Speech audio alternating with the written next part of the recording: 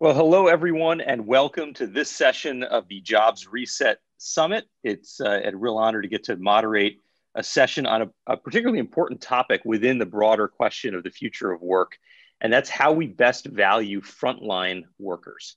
Now, this is a session that's sitting within a day focused on work, wages, and job creation, and it's touching on a set of issues that I think are front and center due to this pandemic. Of course, the world of work was being disrupted anyway, long before we ever heard of COVID-19, disrupted in part by the realities of a digital economy, of a fourth industrial revolution, to use the words of the forum. But the pandemic has really changed things, and words like frontline workers or essential workers are now part of our lexicon. We use these terms all the time. And I think what we're going to do today in this session, and what's going to be a fast-paced session, is try to get to what do we mean by these frontline workers or essential workers? And what has our experience been during this pandemic vis-a-vis these workers? And how do we think about the future? How do we shape a future that values these workers in a new way, given all the various pressures that we'll get into, economic and digital transformation pressures and crises like this pandemic? So we've got an incredible group the forum has assembled for this. I know, of course, many members of the World Economic Forum are joining us as well, and there'll be time for questions. As well as people who are viewing this from around the world as we stream it out. So thank you for being a part of it. I'm Kumar, and I'm the president and editor-in-chief of DevX, which is a media platform that covers issues of global development, particularly in the lowest income and middle income countries around the world. And so these are issues we cover all the time. And I want to welcome our other panelists who are with us today. We have Jeremias Adams-Prassl, who's a professor of law at the University of Oxford in the UK. We have Christy Hoffman, who's the General Secretary of the UNI Global Union in Switzerland. And we have Stephen Klasko, who's the President and Chief Executive Officer of Jefferson Health here in the United States. We have one or two other panels who may join us during the course of this, but really honored to have all of you here and all of you who are joining us. Maybe, Christy, we could just start with you. You represent millions of members as a union, as a coalition of unions. You think about these issues, especially during a pandemic, of who's got to be out there, what risks they put themselves. What are the resources and supports for them? Just definitely to you, how do you see it from your perch? And you're on mute. I've got it. So thanks, Raj, and thanks for that introduction. So UNI represents workers from a number of sectors, which you could call frontline or essential during COVID. Postal workers deliver mail and packages. The finance workers kept the banks open. That was considered essential in some countries. Contact centers take COVID hotline calls. And a lot of them put themselves at risk during through their public interaction during COVID. And we lost a lot of postal workers, I must say. But our unions also represent the frontline workers who make sure that we have access to food, keep the schools and hospitals clean and safe, and then the care workers for the elderly who, although we would say essential and very important to us all, they live in or near poverty in most of the world. The cleaners, security guards, long-term care workers in nursing homes, grocery store workers. And so these are workers that we've put a lot of emphasis on recently because they're earning close or on or around the minimum wage, mostly women. This is except security. It's a very gendered population, disproportionately people of color, ethnic minorities, and very seldom do they have union representation. So, we've seen through the pandemic applause for these workers, how great they are. And, many of them said, I felt like a hero during that time, especially the grocery store workers were getting so much positive reinforcement. But I didn't come home to a hero's welcome. After the pandemic is over, many of them lost their hazard pay or lost their bonus pay. And are living, average wages, I think, is $12 an hour, which is below a living wage in the United States. In the UK, food retail is around £9 an hour, again, below living wage. So, and this was an industry, I'm just taking grocery as an example. Nobody took that job because they were facing hazardous duty. This was not someone who signed up to be a cop or a fireman. And many of them were at risk, not only from COVID, which was initially a certainly very important risk and still is, but also from enforcing the mask rules, for example, the harassment that they get from customers and so on.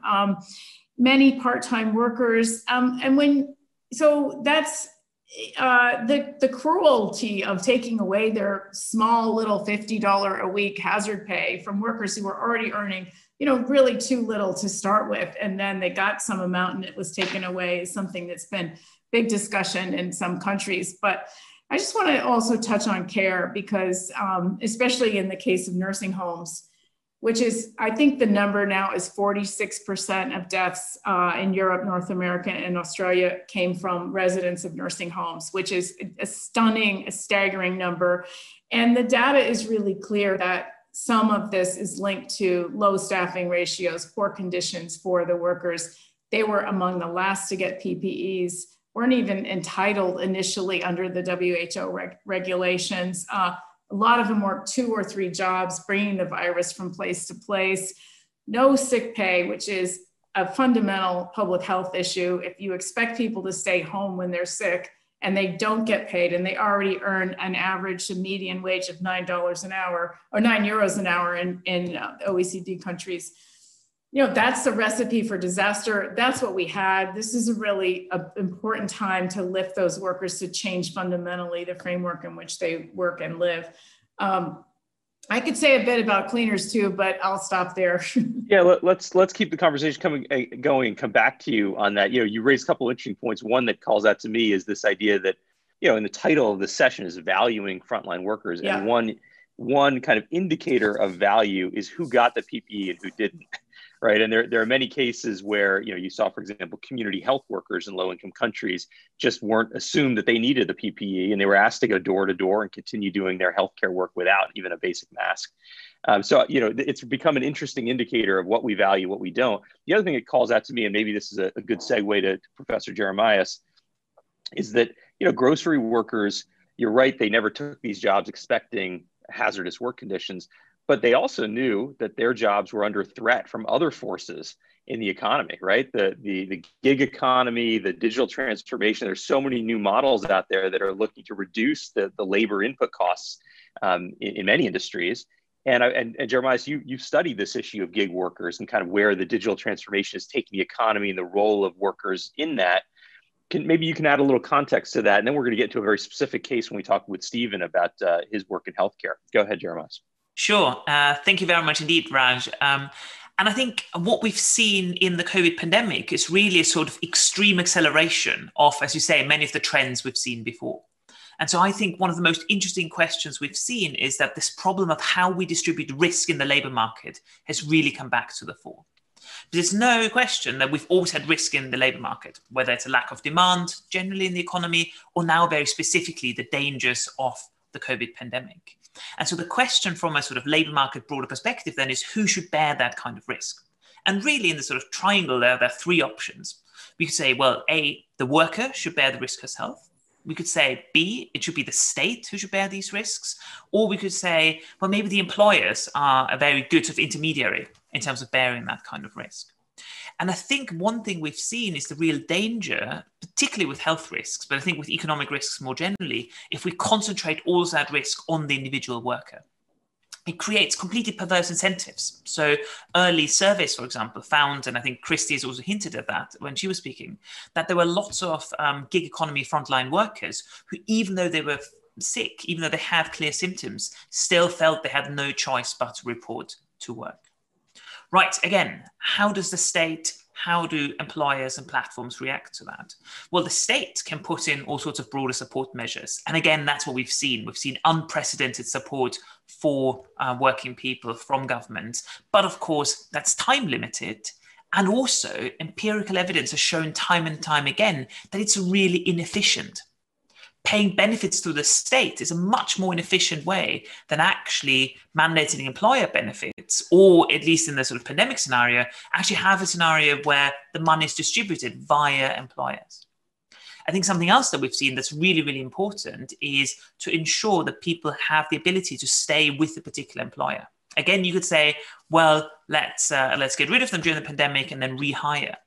Well, another big theme we sort of have in our work with the World Economic Forum is skills, and how we can ensure skills and upgrading and sort of continuing working on skills. And actually, again, the empirical evidence is extremely clear that the only thing that keeps people skilled is to keep them in work. And any kind of period outside of work very quickly kills off skills. There's a final and third point I'd very quickly just make, and that's another big trend which we'd already seen before the pandemic, but which has now exploded. And that's the rise of algorithmic management, which is really why I'm sort of taking my research these days. And so we've seen this rise of the use of very clever algorithms to collect a lot of data about workers and then to analyze that, sometimes even use it to supplant management functions. There have been a lot of concerns about that kind of development, rightly so, when it comes to surveillance, when it comes to some of the uses of the data. But I think it's also really important to highlight a positive aspect here in terms of various health and safety aspects, in terms of actually being able to help spot risk and support workers in these scenarios. So really sort of looking forward, how are we going to deal with future pandemics? I think Stephen is going to talk about this one a bit, but how are we going to deal with these challenges coming up and up again? I think the responsible development of these technologies now will be really important to set us up for tackling the challenges of the future. And well, maybe this will be a segue later on to get into this question of regulation, because it seems that if you're suggesting the most efficient model is to have businesses take on the role of supporting workers during a crisis like this, if there isn't a clear level playing field for business, then certainly some can do what we've seen, what Christy has mentioned, temporary bonuses that get pulled away, or some may not provide those sick leave benefits. So get understanding that role of government. Maybe it's not direct provision of service, but perhaps it is generating the kind of regulatory environment that can allow for workers to trust that their employer must take care of them in a situation like this. Maybe, Stephen, that's a good segue to you. You mentioned to me earlier that Jefferson Health, the organization that you lead, has dealt with one of the largest patient loads of COVID patients in the country, United States. What's your experience been like on that? And what has it taught you about this issue of valuing the frontline workers? Well, it's funny because everything that Christy talked about what happens to quote heroes after they're done being heroes, or that Jeremias talked about how the gig economy affects humans, is amplified in healthcare. So I'd start with the fact, because some of this is how do we prepare for the next time? Well, there's going to be PhDs written on how we didn't prepare the first time. So it's not like this was a surprise, right? I mean, it was like someone on high was teasing us with things like Ebola, H1N1, and SARS, and saying, there's going to be a big one. So the first thing about the people is we have 32,000 employees, and it was a war. There was a point in time in Philadelphia where it truly was a war. But the difference between this war for those folks was that they took the war home. So, when you're out on a front, and as hard as that is for your family doesn't have a gun. But here, literally, we had employees that had to go home, couldn't infect their kids. So literally, we're playing with their children through screens, and you start to talk about the mental health aspects of those kind of things. So I think that's number one, of understanding that we owed it and owe it to our frontline employees to give them what they need. That gets to supply chain. We were very, very, very fortunate in that we had prepared for a pandemic, had about 60 days of PPE on hand, and we had among the lowest employee infectivity rates in the country. We had 0.8% of our employees got affected, with an average of about 3 to 5% around the United States. But here's the issue. We had gowns that went up from about 20 cents to $11 a gown, because almost all of the supply chain in healthcare is coming from other countries, et cetera. So what you saw in almost every country is places using trash bags or not not the best mask. So the first thing that has to happen is we have to look at supply chain for those essential workers. And by the way, it's not just healthcare workers, it's Christy's workers and in grocery stores, et cetera. And we have to look at that the same way that we look at ICBMs and other things. It's a defense position, and the United States, the United Kingdom, Switzerland, China needs to have their own supply that can easily be dispersed. So that's number one. Number two, I think there are some, since this is a World Economic Forum meeting, there are some positive opportunities for public-private partnerships to protect some of these employees. We partnered with a global company, a WEF contributor named Aramark, who's one of the largest facility companies in the world. We wrote an article for the World Economic Forum, because originally we had talked about what hospitals can learn from hospitality. We don't do a very good job of that. And we've switched that now to what hospitality can learn from hospitals around safety. So starting to use some of those things that we learned. I think on the other side of it, and it gets back to some of Jeremias's research, as we think about the digital transformation of the economy, there are two pieces to that. We didn't protect frontline workers because healthcare is the least consumer-centric sector in the world.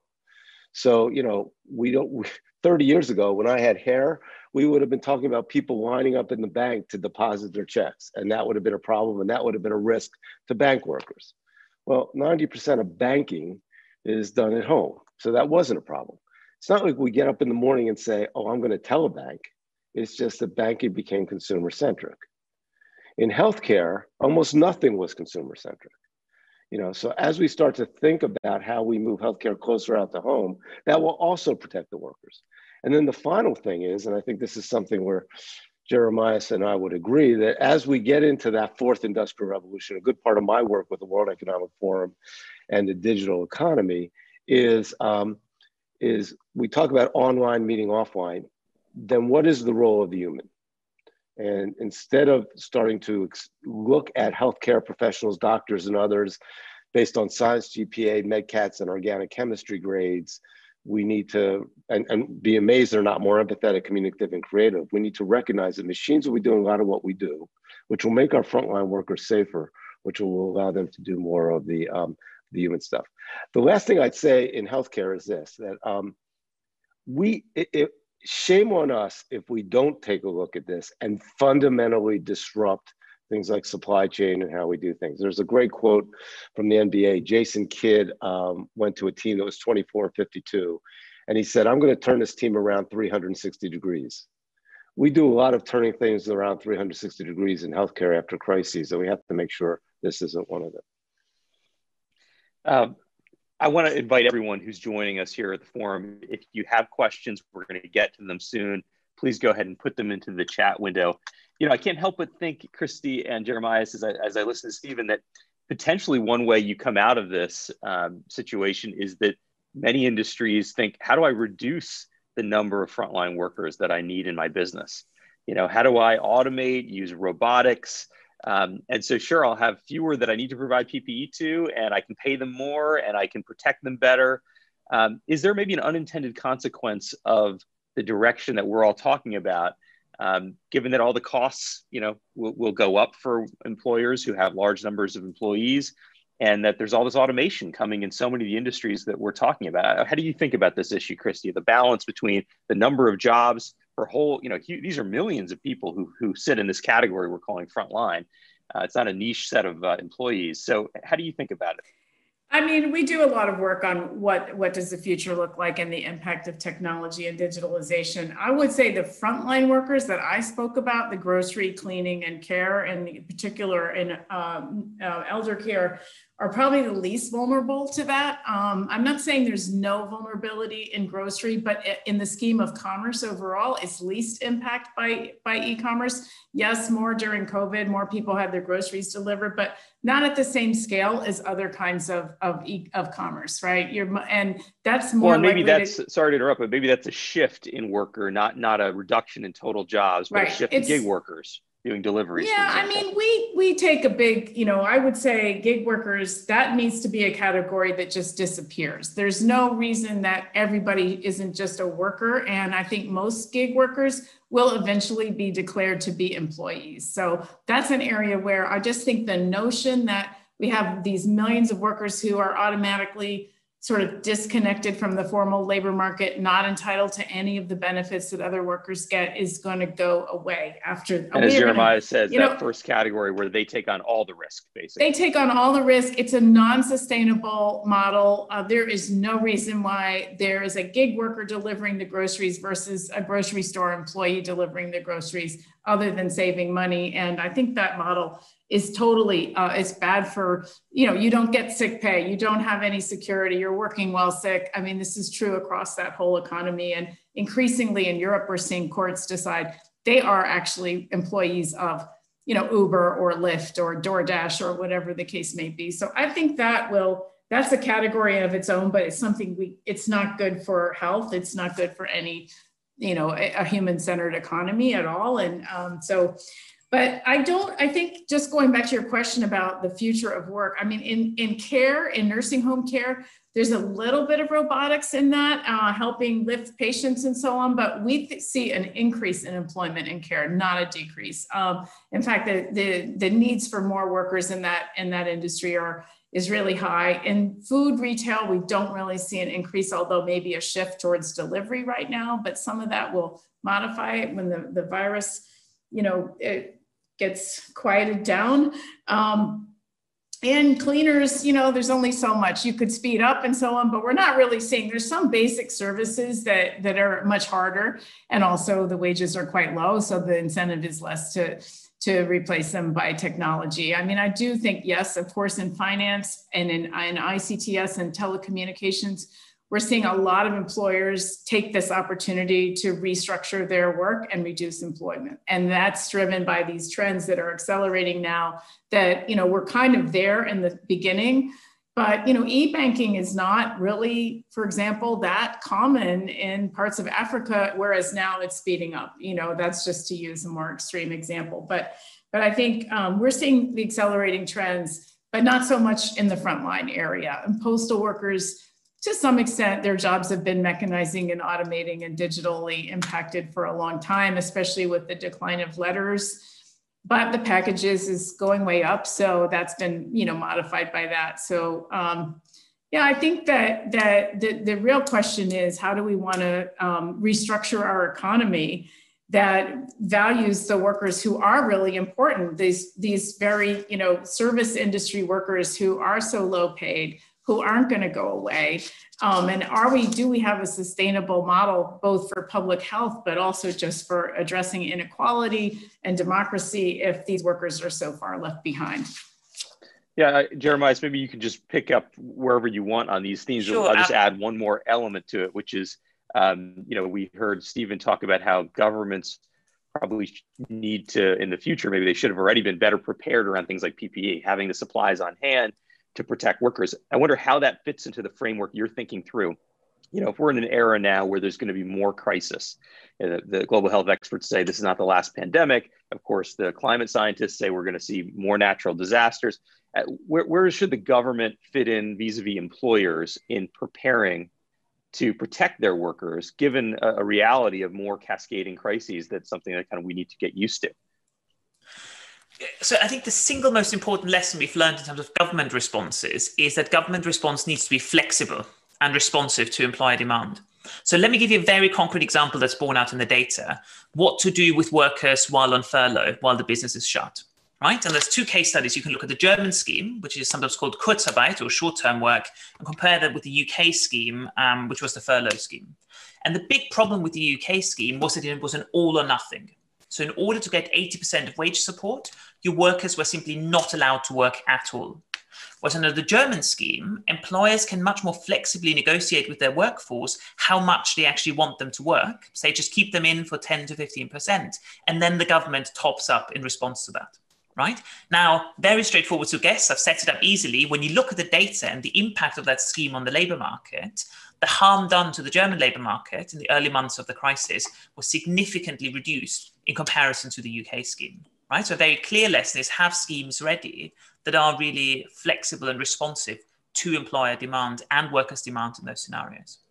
I also quickly just want to jump back to that point you made earlier, Raj, about the sort of pneumatic pressure, right? This idea, gosh, if workers become more and more expensive, robots don't need fancy gloves and masks, let's stick them in instead. And I think what Christy has said, so you look at the work of my colleague at NYU, for example, Cindy Estlund, she's written about this. And I think Christy's sort of idea that actually a lot of frontline jobs won't be the first ones to become automated is very much borne out.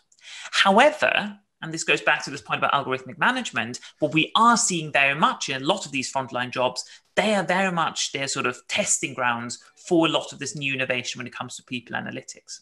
And so again, what's changing with automation and with artificial intelligence, very much as a result also now accelerated of COVID, is not necessarily workers losing their jobs, it's more managers I'd be worried about. And of course, sort of less flippantly, worrying about what the impact of that change then is on the quality of work and the way work is actually done. It sounds to me a bit like almost turning workers into robots. And I know there's been conversation about how these algorithmic management systems are used already, measuring the productivity of each employee, their steps they take between one place and another to move a package or a piece of goods. And I guess in a way, maybe you're saying the good news is workers won't be replaced by robots. Maybe the bad news is they'll be asked to act a bit more like a robot would and managed like a robot might be. I think some of this is that we need to really start to look at how we do some retraining for some of the new jobs. I mean, again, I'm probably older than anybody here, but the number one job for semi-skilled workers in the United States was phone operators. Well, there's one operator now. Her name is Siri, and so millions of jobs have been lost. But look at all the people working at AT&T and T-Mobile and Verizon, and that would have been in those jobs and in other jobs. So I think you start to, what we're doing at Jefferson is looking at our folks that could be replaced by the fourth industrial revolution. And we have this thing called an Institute for Emerging Health Professionals, what jobs are going to be needed 10 years from now, where we start to give them certificate programs even before they get potentially displaced by that robot or that drone, so that they're prepared for that. And that's become a real, frankly, recruiting tool for us, that we're saying we're ready for now and you have a job, and we're also ready for the future in case that robot wants to come and take your job.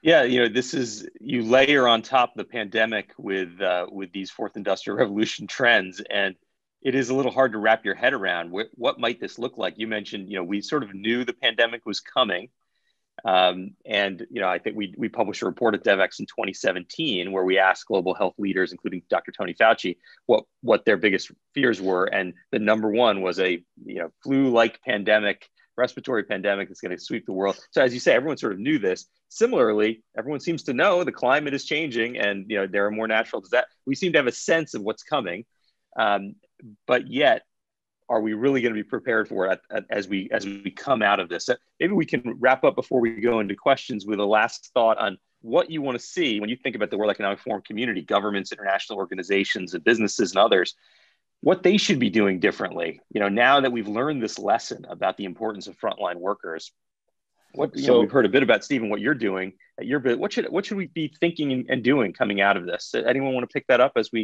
before we move into questions? So I'll start briefly. I think what we need. My talk at the World Economic Forum last year was, do we need a Greta Thunberg for healthcare? To me, climate change and these things like pandemics and health equities are the two existential crises. And just like climate change, it's not just going to be the oil companies that have to change. Everybody around that is going to have to change. So I think, the whole health disparities piece, remember that frontline workers are also people. And if we have a 21-year life expectancy across zip codes in countries like the UK or the United States, then literally that's affecting those frontline workers at a disproportionate manner than that would be affecting the managers. That has nothing to do with their employment. Yep.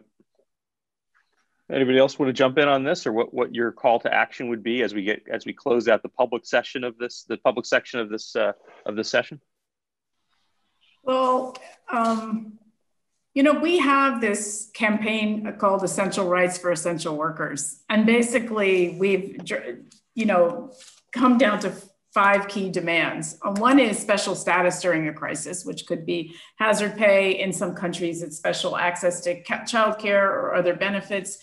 PPEs, which is obvious, safe working conditions for many of these workers who were completely left behind during this pandemic. A living wage, the right to have a union, to organize, which these are highly unorganized sectors, and we need to advance those changes in labor law that are required, and sick pay. And those are 5 key elements that all workers need, but especially acutely needed by these frontline workers.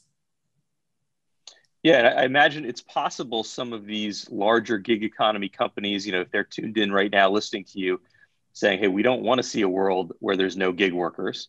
Maybe we'll agree to some of these things as it is. We'll offer sick leave. But it sounds like from your perspective, that's not good enough, that we need to get the level of the playing field a bit higher in order to ensure we're better prepared for the next pandemic or crisis? Those are 2 separate questions. But as far as gig workers, I know some of them would say, yeah, we'll pay sick pay, but we don't want to treat these workers like employees. I think this sort of hybrid model, but we'll do all the rest of it, but they're not employees, really doesn't cut it. Because at some stage, let's just define them as employees and then go from there.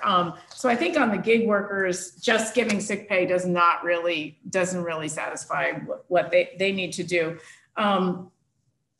But overall, we want to see wages lifted. One strategy for that we've seen in where I live in Switzerland, where just recently the Geneva voted to increase their wage to about $25 an hour, supposedly the highest minimum wage in the world. But the workers who are primarily affected by that are the care workers, the grocery store workers, and the cleaners. 30,000 workers most workers were already earning that. It's a high cost of living here.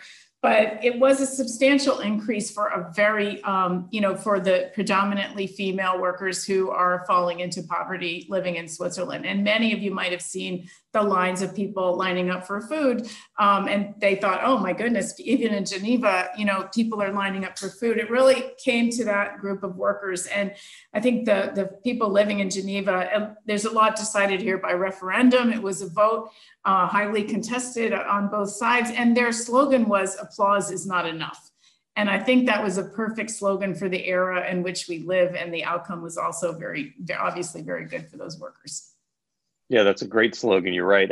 Let's go to Jeremias for a final thought, and then we'll close out our public portion of this session.